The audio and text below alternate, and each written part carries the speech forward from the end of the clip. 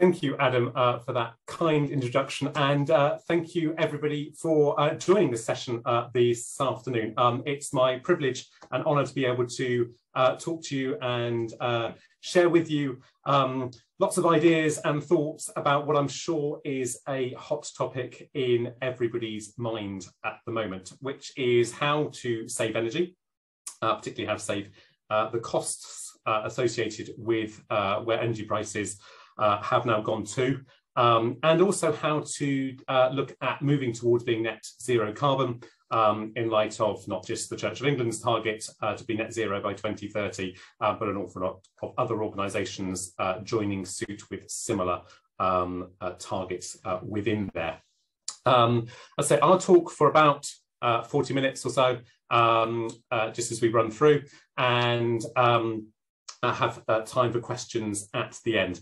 It's a huge topic, so I'm going to have to whiz through a number of areas fairly quickly, but I hope to be able to give you lots of insight and thoughts on practical actions that you can do to save yourself energy now. Make sure my slides work. There we go. So I'll go through a whole lot of quick wins. I will just touch on bits around to do with decarbonisation, larger projects at the end, and then I say run through some questions. Obviously, this is a huge topic area at the moment because of the rising energy costs. If we were talking about energy costs around about 18 months, 2 years ago, we would have been looking at typical gas and electricity rates for the small commercial market, which is really where churches and other sort of heritage properties tend to buy their energy from, of about 3p a kilowatt hour for gas and about 10p a kilowatt hour for electricity, so 3 and 10.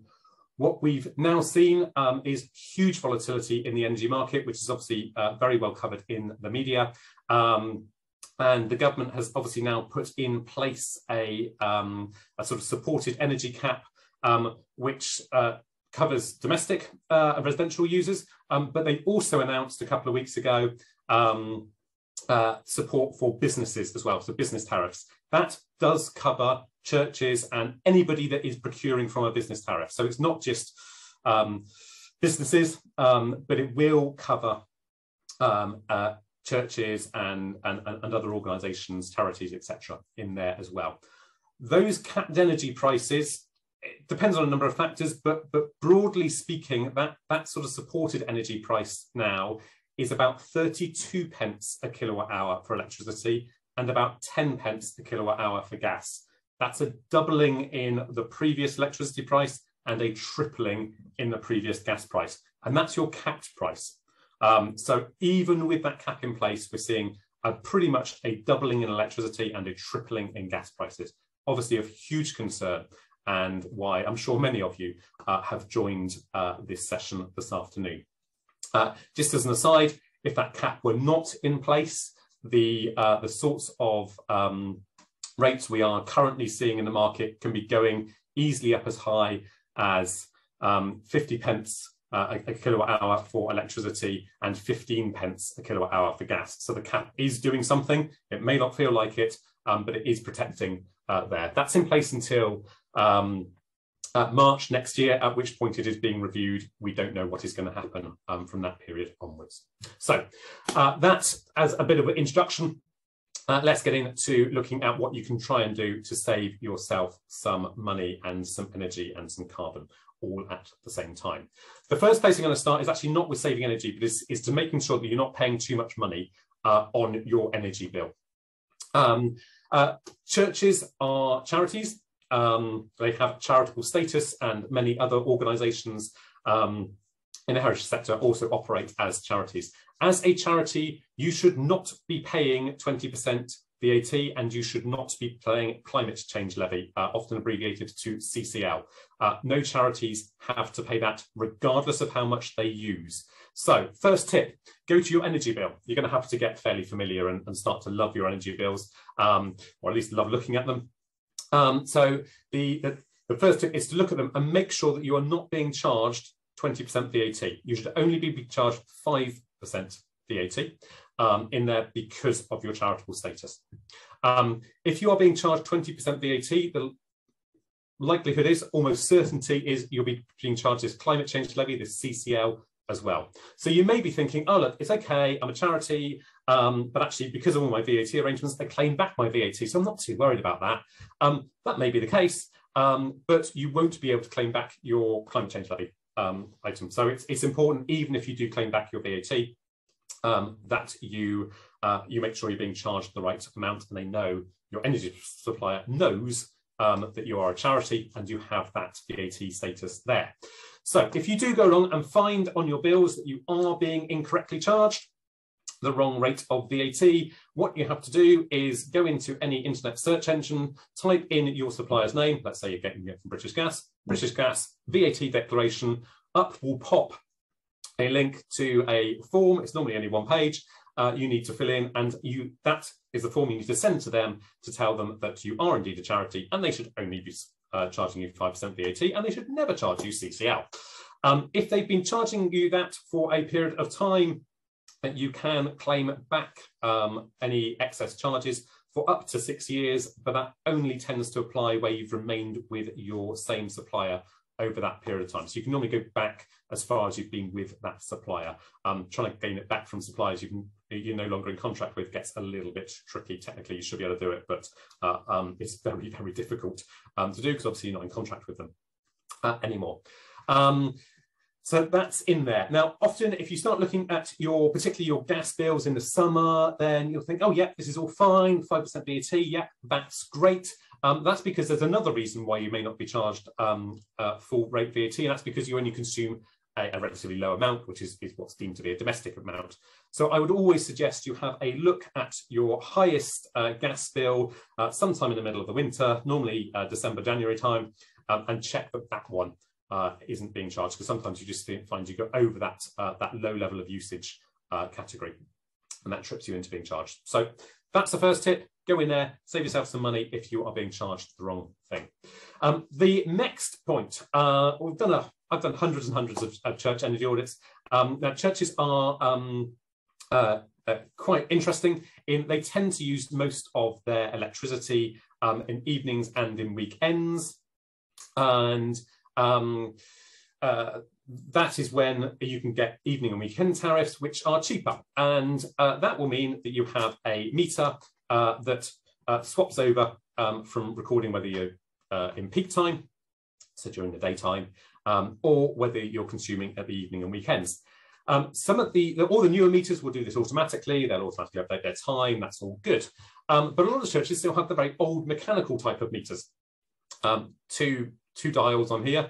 Let me just turn on my spotlight if that works. Yeah, 2 dials here, one recording evenings and weekends, and this mechanical timer next to it, which switch overs between one and the other. I would say about 80% of these time clocks are wrong because of various power cuts and bits and pieces that have gone on over the years. They can often have the wrong time on them. Sometimes they can even have the wrong day on them. So that when you are in the church, particularly on a Sunday, using your electricity, thinking you're getting a cheaper rate, actually the meter thinks it's 8 o'clock on a Monday morning and is charging you the full rate. So if you do have one of these meters, go along, make sure the time is set correctly.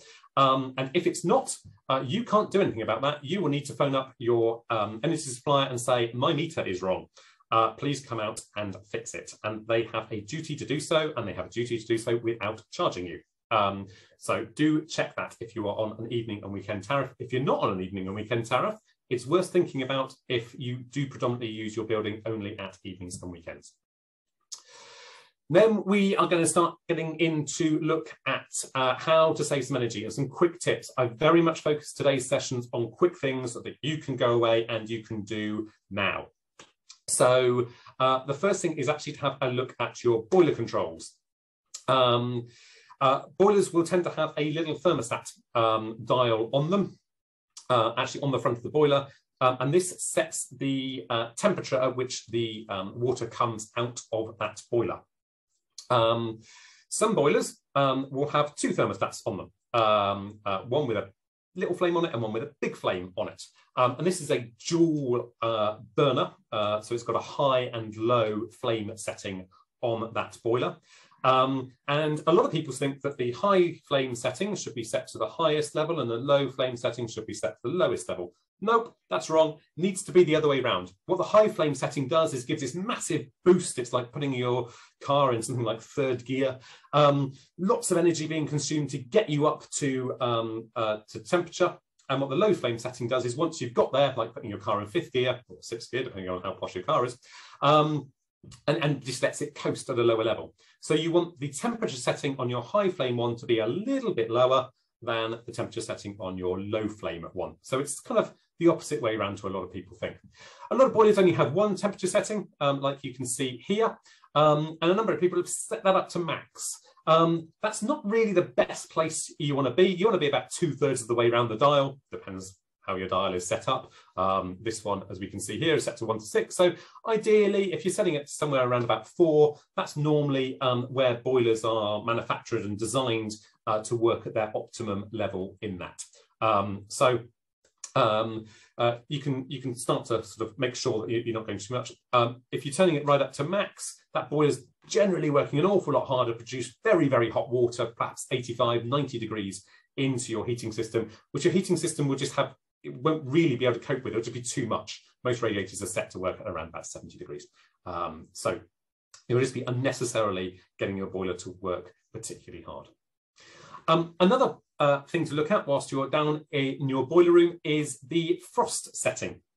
Often there is a frost thermostat. Looks something like this. You can always tell a frost thermostat because it has 0 and a minus number on it. So and it doesn't go up that high. So you can quickly work out that actually that's the frost thermostat rather than your normal room thermostat, which will typically start at 10 and go up to about 30. This is the thermostat at which, when you get to below whatever temperature is set on this thermostat, your boiler system will fire, regardless of whether your time clock is telling it to fire or not. If it falls below this frostat level, your boiler will come on, it will start burning lots of gas because it's worried that your pipes are going to freeze. However, if you've set your frostat at something like 5 or 10 degrees, you'll find your boiler's just coming on an awful lot of time when it doesn't need to be. Water, as everybody will know, has the freezing point of 0. Actually, there'll be chemicals, or there should be chemicals within the water within heating systems, which would actually mean the freezing point's even lower again. But you really want to be making sure your frostat, depending on where it is probably set to something like 2 or 3 degrees. Something like that is quite appropriate.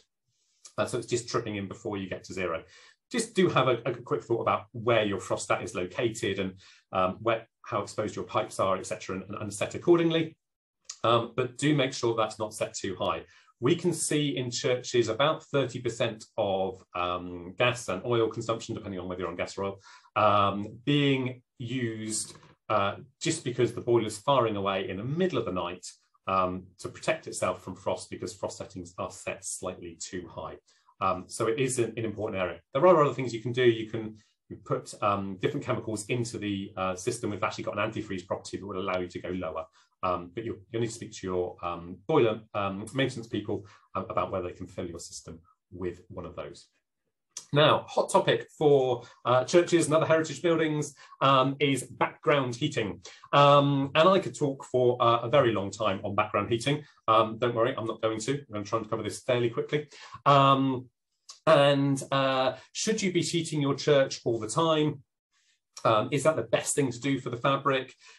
We've got a lot of churches that I go and see that will turn around and say, oh, I just turn the heating on for a couple of hours in the morning just to take the damp off. It's probably actually that behaviour and a way of setting the heating system is possibly about the worst thing you could do.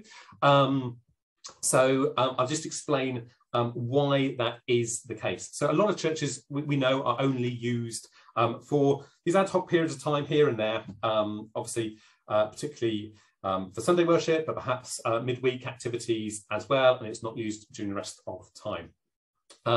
Generally, most churches, and by no means all, but most churches were built at a time when heating systems, or central heating particularly, was not commonplace, and the fabric of them actually doesn't normally require temperature to go in there to keep the buildings nice and maintained. They're quite happy not being heated. In fact, in most regards, they're better not being heated at all, because what they really want is stability. They don't, the fabrics of historic buildings don't like rapid change, particularly in humidity, but also in temperature.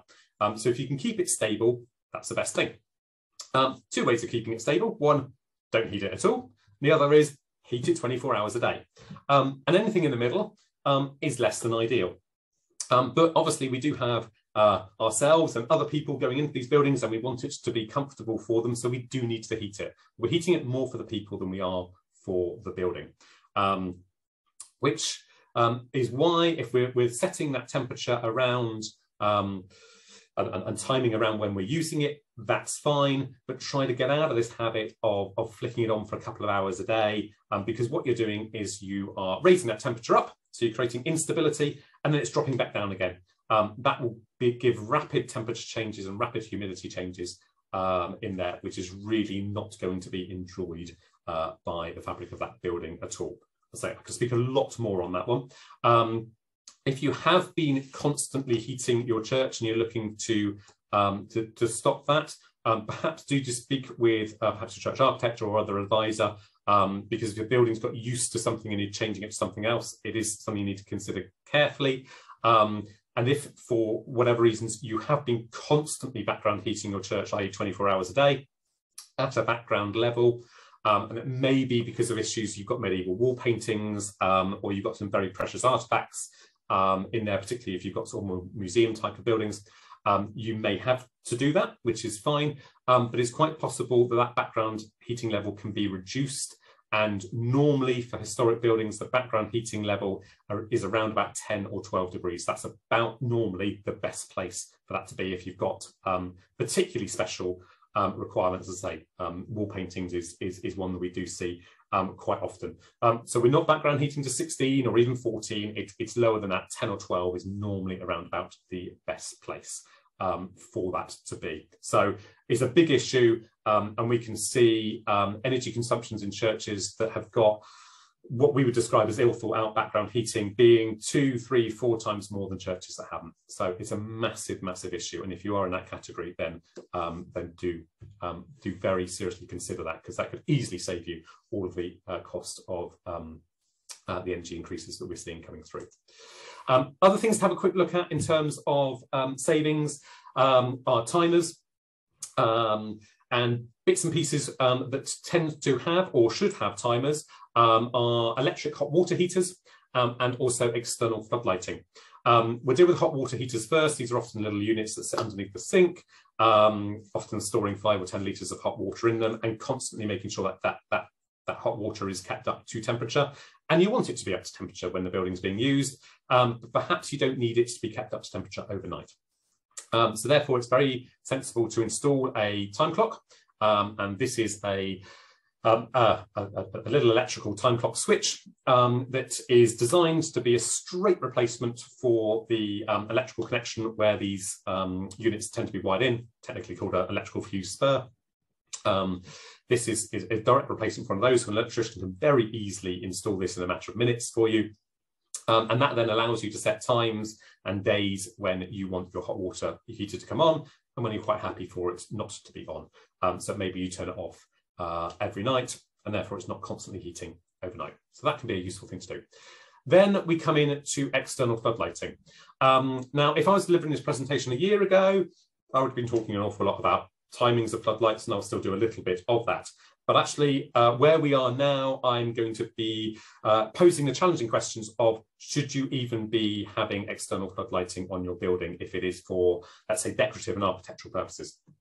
Is it appropriate in the middle of an energy crisis, a climate crisis, and energy cost issues to be spending lots of money throwing light up in your building so it looks pretty to everybody that drives past it? Perhaps that's an area we can consider stopping doing if that's not too much of a challenge in there. But I will be a little bit provocative and suggest that as the first piece. If you've got external floodlighting and you really desperately do want to keep it on, and I can understand the reasons why, there are various bits and pieces that you can consider on this. It really should not be staying on till after 11 o'clock at night. External floodlighting left on after 11 p.m. is generally considered to be light pollution. So if you're going on after that, congratulations, you are a light polluter. And really do have a look to see whether you can change that timing to get it off before then. Interestingly, I've done a few bits of community consultations with communities that have had churches in particular that have had external floodlighting, asking the community what time they think it ought to go off. And often the response is back going, oh, it's nice to see it when we're driving home from work, etc., or walking around the village, perhaps on a dog walk or whatever else, of an evening. But anything after 10 o'clock, it can absolutely go off. So maybe consider sort of knocking that timing back. I've got lots of other churches that use their floodlighting quite carefully around the sort of the church calendar and their mission and those kind of bits and pieces. So other things to give some thought to is almost doing the opposite with your floodlighting as you do with the flowers. So perhaps having your floodlighting only on during Lent and during Advent. So you are highlighting the church in the lead up to those important festivals of the year.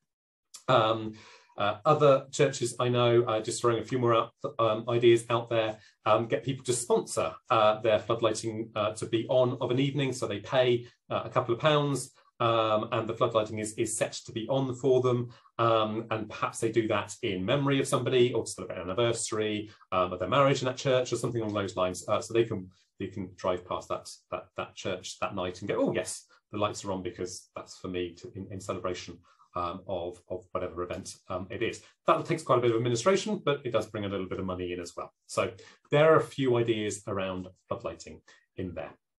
Then think about how you are using your building and the times that you've got various things going on. And I know a lot of communities are now looking at their churches and particularly church halls as being heat banks, so places of warm refuge that communities can go to if they cannot afford to heat their own houses, which is brilliant and fantastic. I would question in a number of places whether the church building itself is the most appropriate building to do that. Maybe the church can do it. That's the church as a community rather than the church building, because often churches are the hardest buildings in the community to heat, often with the lowest insulation levels and largest amount of cold drafts blowing through them. So perhaps if you are thinking about that and you have perhaps a church school or something along those lines that's already been heated during the day and you can do something in the evening there, that may be a more appropriate place to think about. You can still be the church doing it, but it doesn't need to be actually in, particularly if you've got a medieval, drafty, voluminous church that's incredibly difficult to heat. May not be the most prudent place to do it, but I also understand there are other drivers around why that may want to be the place. But if you are looking at doing that, or you've got other lettings going on and other usage in the buildings, it makes sense to actually try and combine a number of those usage together. What we've got here is a typical heating profile for a building. So as soon as your boilers come on, you've got an awful lot of gas consumption to get them started, get the whole system up to temperature, start to bring the building up to temperature, and then that rapidly falls away and drops actually throughout the day as the building's up to temp, and it's just ticking over. What you get then, if you have two events during the day, these are actually two different buildings, so you'll notice the scales are slightly different, so they're not directly comparable, but it's the profile I'm trying to show. So if you get two events, you get that peak basically twice during the day. If you could actually combine those two events together, all that would have happened is that would have carried on for a little bit longer at a much, much lower level, and you would have avoided this peak here. So if you can back together or bookend various usages of the buildings all together, so you're going straight from one into another and you're keeping the heating running for that combined period, and you're avoiding this double peak, that can be a very, very useful way of being able to save some costs out there. And keep that building warm as well, which is why I end up coming to the conclusion that perhaps schools are a really good place to do, let's say, warm or heat banks, warm hubs, the other name for them, because it's been heated during the day, and perhaps running that on for several hours in the evening to provide people with warm sanctuary of an evening is a really good place, because they've already gone through this peak, and it's just about a matter of extending that area for longer. A few other bits and pieces in there on heating. In there is actually doing a little bit of a cleaning and a little bit of dusting can really help to improve the efficiency of heating systems.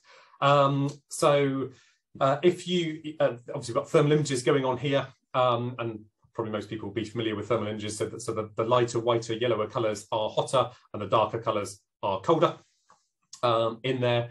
But you don't need a thermal image camera to do this. You can do it with your hand in most cases. So if you look at this radiator here, it's hot at the bottom, it's cold at the top. That means there is air in the system, and that radiator really isn't doing you very much good. And you need to get your little radiator bleed key out and bleed the air out of it. All your heating systems would probably have recently have come on or will be coming on in the next few weeks as the weather gets colder. And that's an excellent time to go around, put your hand on the radiator, start off at the top and move down towards the bottom. And if you find it's cold at the top and hot at the bottom, get your air bleed key out and bleed the air out so your system is working more efficiently. If you find it's the other way around, as we can see in this radiator here, where it's hot at the top, and actually as you run down, it's cold at the bottom, and you can often find that's in the middle of the radiator. It depends where the pipes go in and out of the radiator. But yeah, it's cold at the bottom, hot at the top. That's because you've got sludge buildup inside your radiator. And you will then need to get your plumber or heating engineer out to flush through your system and clean that sludge out.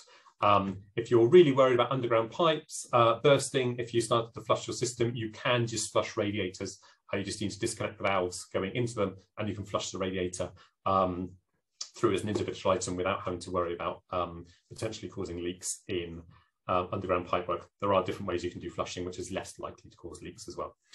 If you have fan convector heaters, and you would have normally seen these when they've got a grill on the front of them, so you have a grill at the top and a grill at the bottom, and this is the bit that does the heating, and there's a fan unit sitting in behind here. You can see this one has got a nice material, fluffy filter on it, which stops all the dust getting into the fan motor and clogging that up, which is good. But that does mean that you get dust build up on this filter. So if you've not taken that cover off and got a nice hoover out and cleaned that filter out and any debris on top of this heating grill out about every year, that whole heater will perform less efficiently. So really, as part of your spring clean, or ideally your autumn clean, you ought to be taking that cover off, gently hoovering out all the dust from here. And I say gently because you can very easily damage these very fine fins here. So often with a hoover with one of those little brush adapters on the front of it is the best thing to use. And hoover all that dust off, you'll find that that heating system works much better. I've now noticed that for some reason PowerPoint has done its lovely thing of turning a photograph around in the middle of the slides. Never mind. You can all look sideways if you want to, but you can just look at the two photographs on the right for the point that actually we find an awful lot of boiler rooms are the warmest place within the building, and they shouldn't be. All that is wasted heat. You want the heat to go into your building, not just stick into your boiler room. The reason that boiler rooms are often the warmest place in the building is because their pipework is not flagged. You can see all this exposed pipework here, and that's all acting as one massive radiator, which means all that lovely heat that's being produced by your boiler, the first thing that happens is it warms up your boiler room, and less heat gets into the body of the building, church, whatever it might be. A really good tip is to go around and lag every last little bit of pipe work that you can see in your boiler room, including around pumps, and you can get different flexible jackets and all sorts of things that are designed to go in around all sorts of complicated fittings. So not just the straight pipes, all the other bits and pieces as well, and keep the heat in the system so it gets into your building rather than warms up your boiler room. Can be a really effective thing to do. Drafts really are the enemy of comfort. And what we really want to be achieving in buildings is a comfortable environment. I'm less concerned what number on the thermostat is and more concerned about how comfortable people are. And drafts, even in warm buildings, can make them incredibly uncomfortable. As we've probably all experienced, there's very little that's more unpleasant than a cold draft running down the back of your neck. So the more we can prevent drafts and the more we can actually slow down air movement within buildings, the better. We do need some air movement for ventilation, but there's a difference between drafts and ventilation. Ventilation tends to be controlled, drafts are uncontrolled. So a little bit of controlled and thoughtful ventilation can be useful. Big drafts blowing a gale where you don't want them and when you don't want them are definitely not useful and are to be avoided. So a few quick tips about trying to prevent some drafts around your building. In there are looking at the doors, and here's a thermal image of a door in a church, and you'll notice the darker colours are, and they always tend to be at the doors, at the bottom of the door. That's where the cold drafts are coming into the building. You can start to see this, we call it cold staining on a thermal image, coming in across the floor. And therefore, a very useful thing is what's often called a sausage dog, tucked in at the bottom of the door. I believe you can make them yourself with old tights and carrier bags if you want to, or you can buy them online, or many hardware stores, and tuck that in at the bottom of the door, particularly if that door's not one that's that's used a lot. If it is a fire escape door and opens outwards, just clip that to the door, and then the sausage dog will open with the door in the case of emergency and won't cause a trip hazard in there. Obviously, if your main door is going to be open, so you'll want to avoid it for that. Keyholes, interestingly, often we can get inherited buildings and very large keyholes, which is just open to the outside, and a draft can blow through those. Fridge magnets, because normally the keyholes are metal, can be very useful at just get a fridge magnet of a place you visited and perhaps no one longer like off your fridge, and if you want to, you can paint it black or whatever colour the metal of the around the keyhole is, and attach that over, and that stops that draft blowing through. If you want to go online, you can even buy some magnets that look like keyholes for you, but I'll leave that up to you about the appearance you want to do on that one. Another photograph that PowerPoint has nicely twisted around for me is these hopper windows, quite commonly seen in stained and historic glass settings, and typically these opening bits never quite shut properly. There's always a draft around them. So a method of managing to seal up that draft in a way that's is actually approved by most heritage organisations and works really nicely is actually to go down to the local craft store and buy some black plasticine, or whatever colour your window happens to be, and put the plasticine in around the gap that's created, and that can nicely seal up that draft in there. The advantage of plasticine is you can open a window and it peels away and you've caused no damage to the paintwork or anything else. It's a very, very effective way of sealing drafts around windows. You can use it at home as well. Other bits and pieces that you can do, there are some light bulbs that are very, very easy to change, and you can do it as a DIY version. There are other light fittings which are slightly harder to change, but still worthwhile doing, where you're probably going to need an electrician in to change the fittings. So the ones we typically see in churches, which you can do yourselves literally by changing your light bulbs rather than changing the entire fittings, are the ones I've marked in here with the big tick at the bottom of it. So what's known as a PAR 38 reflector lamp. So it looks like a sort of about a tea saucer size at the front. In there that screws in. If that's not an LED, it'll be 120 watts. If it is an LED, it's only going to be 15 watts, something like that, 15, 20 watts. So massive energy savings. Literally screw one out, screw one in. The little downlighters, we probably mainly see those in our kitchens and bathrooms at home. There are two types. The ones that have got two lugs at the bottom, they're mains voltage. You can very, very easily just swap one lamp for the other. The version that's got two pins at the bottom is low voltage, normally runs on 12 volts. And that's slightly more difficult to change like for like for just take one bulb out and stick an LED version in, because what you need to do is make sure that the transformer that sits behind that changes it from high voltage to low voltage, is sized correctly for the new LED lights that are going in there. So you may need an electrician to help you with that one. So just be aware of the two different types.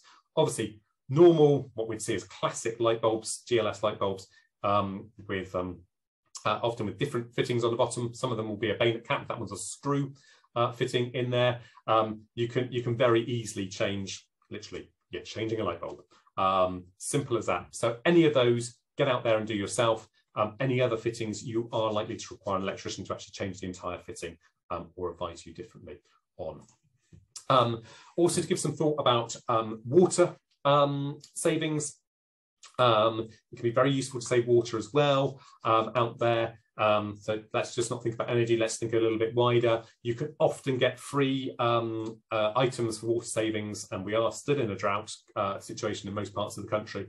So free water saving items are available normally from your local water company. So you can put these flush bags into toilet systems. You can change the heads on taps to make sure that they flow at an appropriate level for washing your hands, and you don't get blasted with a whole stream of water that then splashes all over your trousers, as we probably all experienced. So they are quite helpful in there as well. A little word about changing energy prices and heat pumps. It's something that comes up quite a lot. And obviously, I thought I'd just touch on that, on sort of bigger issues for the last few moments before we dive into questions there. So if we look at where I mentioned historic energy prices were, that's sort of 15 and 3 in there for electricity and gas. Oil would cost more than gas. So oil used to be about 60-ish pence, 50, 60 pence a litre, which translates to around about 5 or 6 pence a kilowatt hour in there. So it's typically about double the gas price, or it used to be. Then you can see there on the historic prices, 3 pence for gas, 15 pence for electricity. The ratio between those is 1 to 5. And this ratio becomes important in a moment. The capped price, you can see, as I mentioned, about 32 for electricity, 10 for gas. The ratio there has reduced down quite considerably and is about just sort of a 3.2 ratio. And the uncapped prices, I say that's currently where the market is. It's actually slightly over that at the moment, and massive volatility in that. But you can see the ratio there has gone down to a 1 in 3 ratio. Why is that really important to understand this ratio when we're looking at heat pumps and what heat pumps do? And I won't go into a whole lecture on heat pumps now, but what they essentially do is they take a unit of electricity, they put it through a heat pump and puts out more units of heat than the number of units of electricity you put in. And how good a heat pump is at taking a unit of electricity and producing more units of heat is known as the coefficient of performance. And there are lots of different varieties and flavours of heat pumps out there. One of my pet hates is the media talking about heat pumps as one entity. That's a little bit like talking about transport as one entity. And as we all know, you can get from A to B by walking, by getting on your bike, by driving a car, by getting into a plane. They all got very different pros and cons to them, and you all use them in different ways. The same is true for heat pumps. So different types of heat pumps have different performance levels. And the coefficient of performance is a measure of how many units of heat it produces for 1 unit of electricity you put in. The best type of heat pumps are generally running about 4, maybe up to 5 units of heat for every unit of electricity you put in. So historically, if you had the best possible type of heat pump, it would still probably cost you more to have gone to a heat pump than it would have been if you're on mains gas. Different if you're on oil, because oil is more expensive. So changing oil to heat pumps was a worthwhile thing to do. Changing from mains gas to heat pumps, you didn't really see that much, if any, energy saving. That's why some of the media say these things cost more money to run. However, where we've now got to, at this ratio of around about 3, is that all the heat pumps, except the high temperature air to water heat pumps, have all become much more efficient to run in cost terms than a mains gas boiler is. So what's happened in the energy market over the last 12 months is that suddenly heat pumps are actually becoming a cost-saving area as well as a carbon-saving area. So it's an important thing to do. A lot of media, mainstream media, haven't actually caught up with that yet, but that is what's happening out there. When looking at decarbonising and thinking about the wider agenda out there, there are loads and loads of things you can do. And I just thought I'd highlight in kind of 2 areas there. You can do lots of decarbonisation measures that are going to save you money. Typically, the best things to do are to look at your LED lighting and put PV panels up. They are going to save you money in the quickest possible time and insulate those pipeworks and those boiler rooms we talked about earlier. Other bits and pieces, some easy insulation measures. So cavity and loft insulation, and moving to electric point of use hot water rather than stored hot water in big tanks. can also save you money. You see, those were the historic paybacks. So that's where we were with the prices we were looking at 18 months, 2 years ago. This is the payback for those same things now, given where the new rates are. So you can see we've bought more of those energy saving measures that become much better in terms of their financial performance in there, giving really rapid paybacks. So those are the sorts of things you can be doing. As I say, quick and easy installation, LED and PV are going to save you the money in the quickest possible way. However, if you're really looking at deep carbon savings, you need to be considering some other things as well. But these are going to be saving you carbon, less so on saving you money. So heat pumps, even though, as I said in the earlier slide, they are now actually saving you money, whereas we were going, well, actually heat pumps, the payback period is going to be 100 years, if at all, in there, which really isn't a payback at all. We've now seen that improve, but still it's not really a massive money saving item. And windows example as well. You know, if you're looking at window replacements in certain buildings, and certainly in churches, you're not going to be allowed to do that in a number of cases. You can see that actually, yes, they're an enormous carbon saving item because of the cost of doing them and the small amount of energy that they save. They're not necessarily a cost saving item. So strategies for linking your decarbonisation ambitions with saving money in today's current environment is to focus on all of these quick wins, these energy saving items now, and perhaps think about the heat pumps and other more expensive items later down the line as we come through.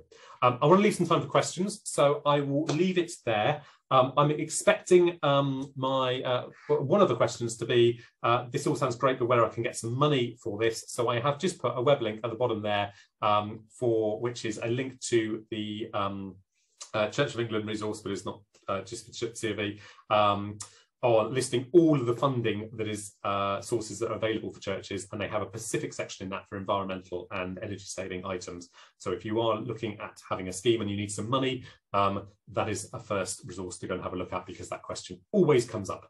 But I will look forward to questions coming through. I think, Adam, you're going to have a quick look through some of those and put them through. Absolutely.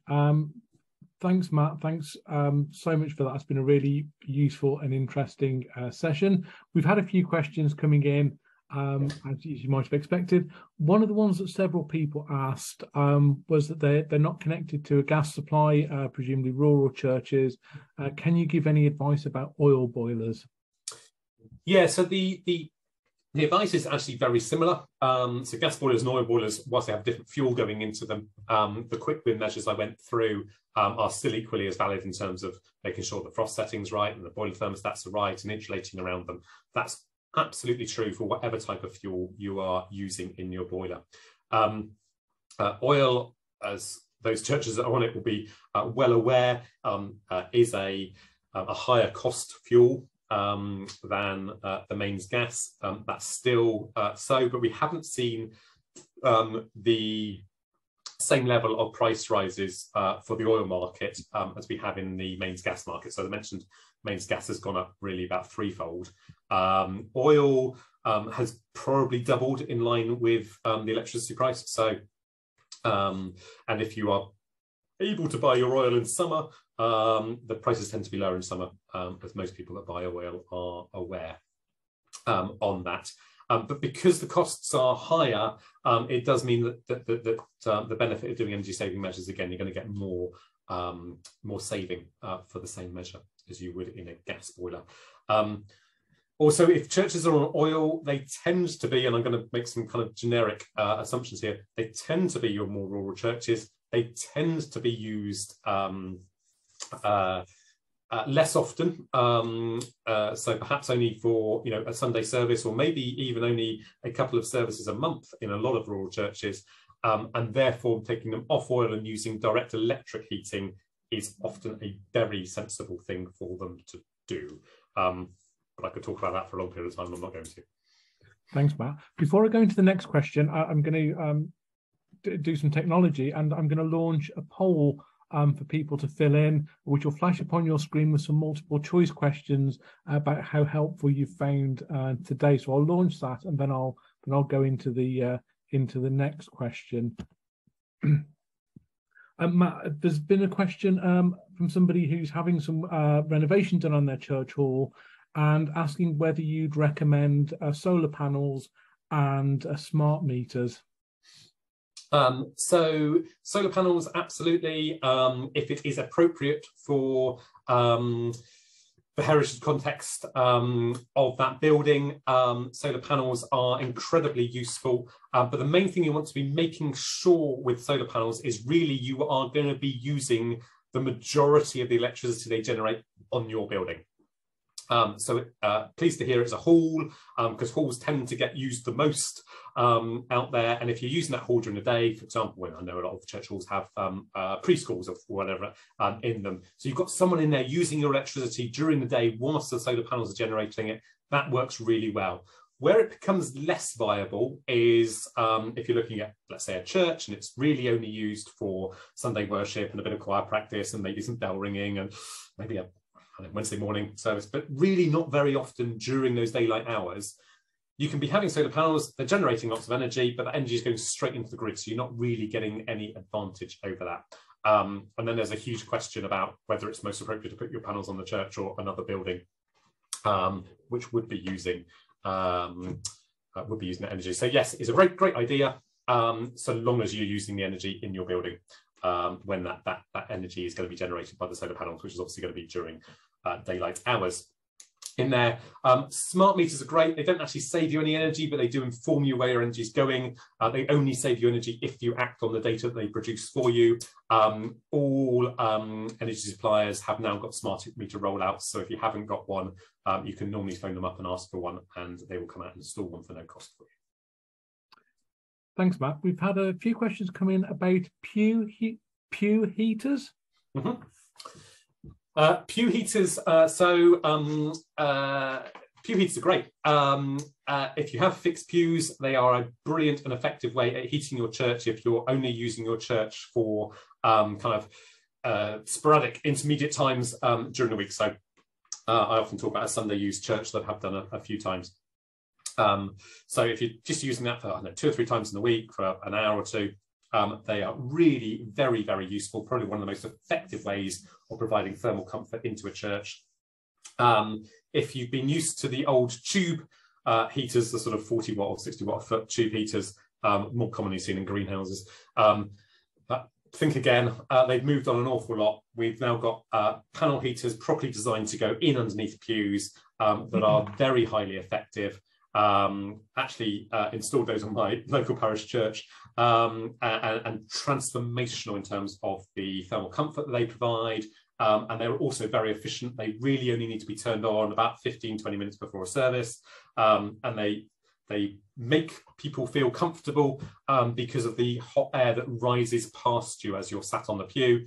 The warm air comes from up underneath the pew and rises past you, so it warms up your particularly your lower limbs, which is the most comfortable form of heating. Everybody wants a cooler head and warmer feet, and provides comfort in that way rather than attempting to try and warm the entirety of the air volume in the church. So yeah, they are really very good.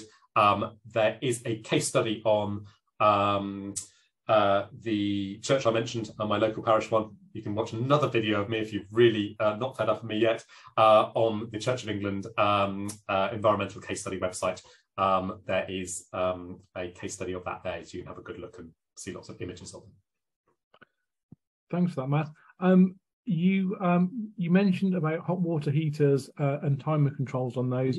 Somebody's asked whether there's a potential for any Legionella problems as a result of that. Yeah, very good question. So I'm talking about that mainly on the very small sort of under sink electric point of use water heaters. They tend to store only 5 or 10 litres of hot water in there. They are deemed by HSE, if you want to read their code of practice on Legionella, which I have done, but I understand most people won't want to, as the lowest risk hot water generation in there. So they only need to run at 50 degrees rather than the 60 degrees that normal large hot water tanks would need to run at for Legionella protection. And ideally, if you want to be very careful about Legionella, they need to be on for 1 hour every day. So they've gone up to temperature, they've heated up, which is what's known as pasteurization of that hot water, killed any bugs in it, and then you can let them cool down again. So if you do want to be very careful about Legionella, then put your timer on for 1 hour every day on that, but they can certainly be turned off overnight. Thanks for that, Matt. Just going back to your answer on the pew heaters, any recommended suppliers? I understand you're not on commission from any of them, but any recommended suppliers or where people might look for those? Okay, so the two main manufacturers of pew heater panels, and these are the people that manufacture them. Any good electrician can install them. But the two main manufacturers in the of them is a company called BN, that's Bravo November Thermic, which is a UK-based manufacturer based down on the south coast somewhere, and I can't remember exactly where. So yeah, BN Thermic is one. And the other one is a pew heater that's manufactured by a Scandinavian country called the Norrell heater, Norel, and the distributor in the UK for that one is a company called Church Electric Heating Solutions. And that is a black one with a slight swan neck on top of it. They have different pros and cons, depending on how visible they are. So I would personally turn around and say the BN Thermic one is a stronger, more robust heater, which is ideal if you haven't got a pew back, because it can take a few knocks a little bit better than the other one. And the other one just happens to look a little bit more elegant and it's black. So it depends where they're going. Thanks for that, Matt. There's been a few people who have asked questions about the price cap, and there seems to be a bit of confusion about people who are in the parish buying energy basket and whether they're eligible for the price cap. I don't know whether you can give any advice on that at all. Yeah, I don't know specifically about the parish buying basket, but if you procured your energy since I think it's April this year, so April 2021, and you're paying over that 32 or 10, then obviously that price cap will then apply. You can get the benefit of that, and it will bring your bills down. Perhaps the energy basket may have been procured before that time and at rates lower than that. And obviously, if you're benefiting from a lower rate, you haven't hit the cap and therefore you won't benefit from the cap. So that may be what's going on, but I don't know the specifics about parish buying. But certainly, small commercial energy rates are covered by the price cap. So if you are paying above those sorts of 32 and 10 rates in there, then you are eligible to get that if you procured after April this year. Thanks, Matt. And one last question that has come up a few times. Is there anything that people can do about their standing charges? I wish. Very, very, very little in there. They have gone up massively, as well as the rates we've been talking about. And different energy companies will have different pricing structures. So some will put more cost onto their standing charges and some will put more cost onto their rates. It just depends slightly on their business model out there. Some of it's got to do with how large your meter is. Some of it's to do with what area of the country you're in. And some standing charges on electricity are impacted about when you're using your electricity. So if you're using it predominantly in lower peak times, so late in the evenings, weekends, then often you can attract lower standing charges, but there is very little you can do about it, unfortunately. Thanks a lot, Matt. And there has just been one more come in from St Matt's Church. Is it better to replace gas boilers or change to electric heaters? And that'll be our final question for this afternoon. Wow, now there's an interesting question. It massively depends on how much you are using your church. So if your church is only used for 4 or 5 sessions a week, maybe a couple of hours in length, then electric heaters are almost certainly going to be a better and more efficient way of providing thermal comfort. At the other end of the spectrum, if your church is being used for 6 or 8 hours a day, at least 5 days a week, then electric heaters are probably not going to be your best choice in there. However, replacing your gas boiler like for like is now going to be something that's going to be rather difficult to do if you're certainly within the Church of England. And it was a church asking that question because the faculty jurisdiction rules, if you're into those, changed in July this year. And it means that actually you now, rather than just get on and change your any fossil fuel boiler like for like, you could get on previously under list A, so you didn't really need to ask for permission. You now need to go for full faculty permission on that because of the potential for causing environmental harm. The faculty jurisdiction rules also made putting under pew heaters, panel heaters in a list B matter and not a full faculty. So they very much trying to make sure the faculty rules are supporting churches that are moving towards zero carbon in there. So definitely direct electric heating. I say if you're little used church, probably something else. If you're a daily used church, that probably isn't going to be replacing your gas boiler like for like, though. You may be into the heat pump territory.